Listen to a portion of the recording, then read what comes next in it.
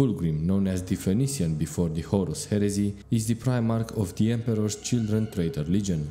He had silvery white hair and was devoted to achieving perfection in all aspects of life.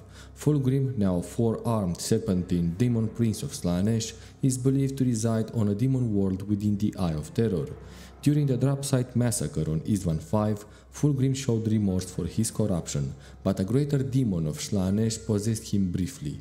Fulgrim later overcame the demon, imprisoning it and regaining control of his body, which deepened his commitment to Slaanesh and chaos. Before the Horus heresy ended, Fulgrim ascended to Demon Prince. His current location is unknown to the Imperium and most of the Emperor's Children Traitor Legion. Since the Great Rift's opening in the Era Indomitus, rumors suggest Fulgrim is active across the galaxy again. Welcome lore lovers to another deep dive into the grimdark universe of Warhammer 40K. I'm Liandrug, your guide on this journey through the realms of the fantastic and the macabre. Today we are peeling the layers of deception, betrayal and transformation to uncover the haunting tale of Fulgrim, the Primarch who fell from grace and rose anew as a demon prince of Slaanesh.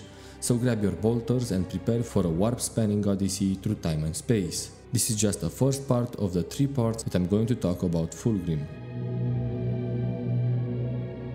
Like all Primarchs, Fulgrim was teleported from Terra as an infant by the Chaos Gods to toward the age of the Imperium.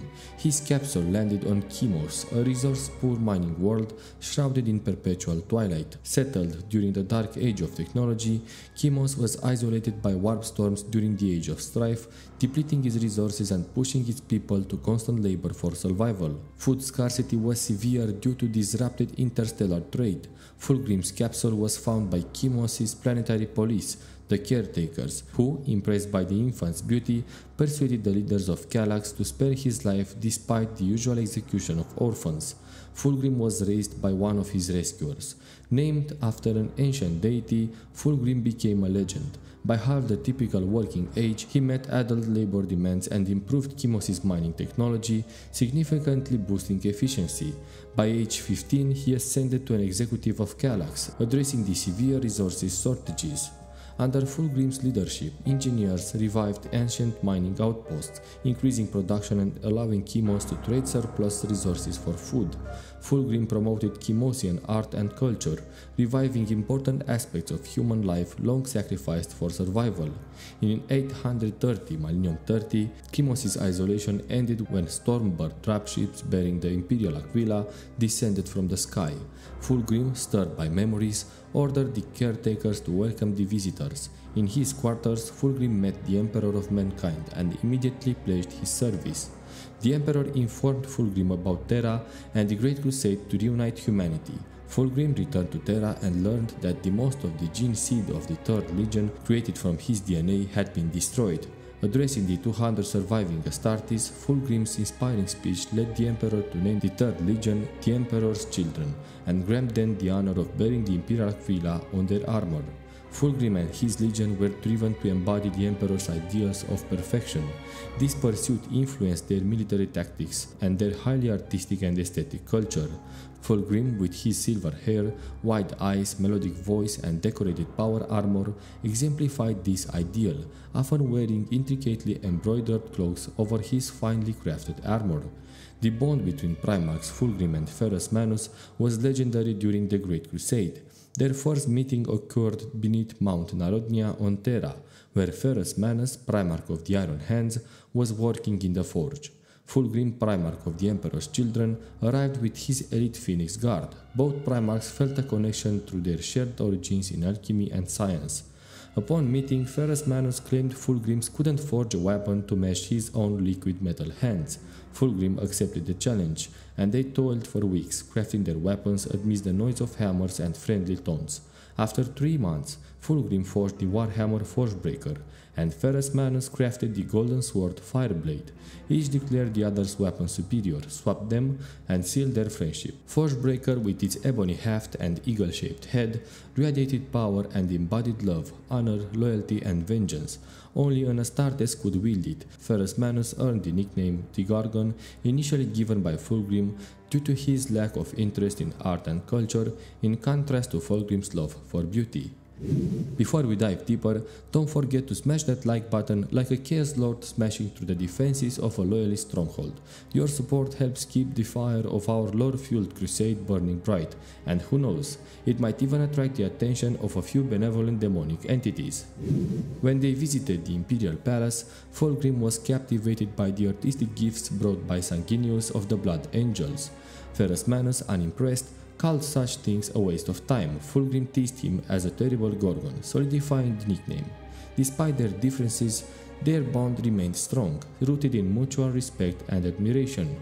Fulgrim was eager to contribute significantly to the Great Crusade, but initially commanded a small legion. The Emperor's children were placed under the command of Horus and fought alongside his Luna Wolves, leading to a close bond between the two Primarchs. Over several decades, the Emperor's children grew in number, recruiting from Terra and Chemos. When they reached a sufficient size, Fulgrim was given command of the 28th Expeditionary Fleet and set off his own conquests, adding many wars to the Imperium, including the fateful Xenos world of Leran. Fulgrim first fell from the Emperor's grace on Leran, the third world his fleet brought to Imperial compliance. The Lair, serpentine Xenos worshippers of Slaanesh, the chaos god of pleasure, resisted the Imperium. Fulgrim's fleet conquered Leran, eradicating the Lair. The Lair had advanced technology and lived on floating coral islands supported by anti-gravity generators.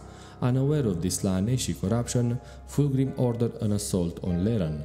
The Emperor's children discovered a massive temple dedicated to Slaanesh, containing a potent chaos artifact, a demon blade housing a greater demon of Slaanesh. Fulgrim claimed the blade, unknowingly beginning his corruption. The whispers from the demon within the blade gradually influenced him. Fulgrim wielded the demon blade more frequently, replacing his previous weapon, Fireblade, forged by his brother Ferrus Manus. Influenced by the demon and persuaded by Horus, who was already corrupted by chaos, Fulgrim eventually embraced Slaanesh. This path offered him and his legion a route to the ultimate perfection they craved, free from morality and focused on self-obsession.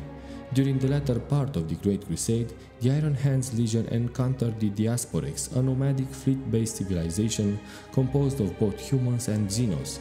The Iron Hands, adhering to the imperial truth of the Emperor of Mankind, offered the human members of the Diasporex the opportunity to separate from their alien allies and join the Imperium.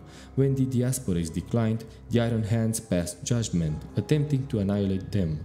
However, the Diasporex proved highly skilled in naval warfare, evading crucial battles and severely damaging the Iron Hands strike cruiser Ferrum. The Emperor's children of the 28th Expeditionary Fleet were called in as reinforcements. A joint strike force of Iron Hands and the Emperor's children launched an all-out assault on the Diasporex.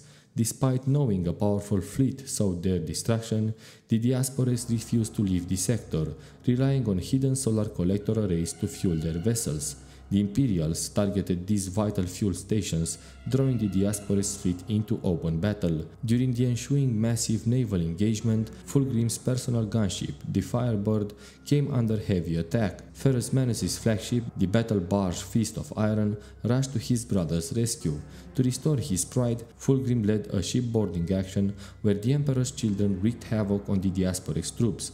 However, ultimate victory eluded him when a subordinate commander took the enemy's ship breach.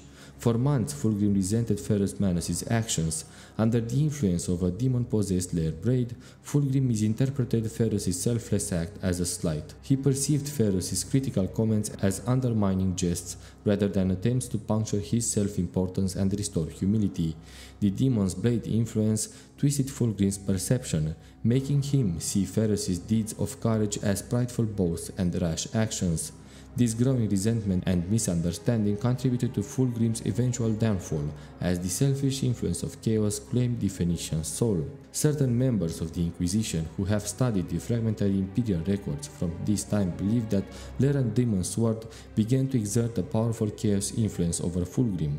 The Emperor's children forces deployed against the Lair may also have been tainted by their exposure to the concentrated chaos corruption of that serpentine race who had fully sworn themselves to the service service of Slaanesh. Even while wrestling with his own Chaos Taint, the Primarch of the Emperor's Children soon found himself at the center of the events that would bring down the Horus heresy. Fulgrim met with the renowned Asuriani Farseer Eldrad Ultran of Craftworld Ultwi on the Maiden World of Tarsus, where the Farseer attempted to warn Fulgrim that Horus had been wounded by the Chaos artifact blade known as the Kindbratch Anathema at the hands of Eugen Temba, the planetary governor of Davin, who had fallen to the influence of the Plague Lord Nurgle. The wounding had allowed the Chaos Gods to gain a purchase of the War Master's soul, and he was already turning to their service as he recuperated from the nearly mortal wound that Kindbratch blade had given him. Fulgrim reacted with violent outrage at the Farseer's accusations due to his close friendship with his brother Horus, a bond second only to that he shared with Ferrus Manus, the Primarch of the 10th Legion. This outrage was further enhanced by the influence of Fulgrim's Demon Blade, which led Fulgrim to launch an unprovoked and furious attack on Eldrad and his retinue alongside his Emperor's Children captains and his personal Phoenix Guard. In the ensuing battle, the Emperor's Children slew both the revered Asuriani Wraith Lord Kirian Goldhelm and the potent avatar of Cain. Eldrad and the other Asuriani troops sorrowfully withdrew, realizing that Chaos had claimed yet another of the Mancake's Primarchs. Yet they succeeded in killing all of Fulgrim's elite personal Phoenix Guard before their departure.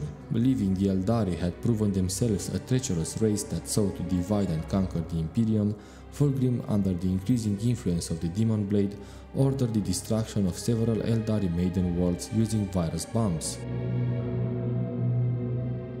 And there you have it, lore lovers. Fulgrim's story is one of decadence, betrayal and relentless pursuit of perfection. And it's also a very long story, so this is just the first part and 2 other more will follow soon. If you enjoyed this journey through the Eye of Terror, be sure to like, share and subscribe for more deep dives into the dark corners of Warhammer 40K lore. And don't forget to join our Discord community to discuss all things grimdark with fellow enthusiasts. Until next time, stay vigilant and may the Emperor's light guide you through the darkness.